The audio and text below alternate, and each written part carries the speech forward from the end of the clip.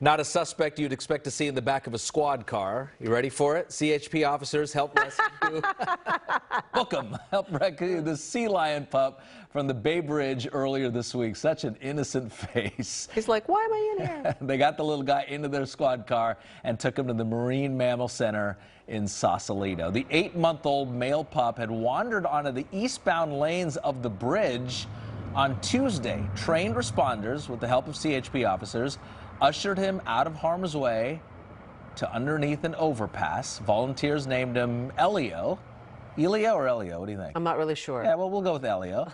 They're nurturing him back to full strength with the help of fish smoothies. Very important to note here. The Marine Mammal Center says never pick up or try to rescue a sea lion pup on your own. Call animal control or another authority and let the experts handle it.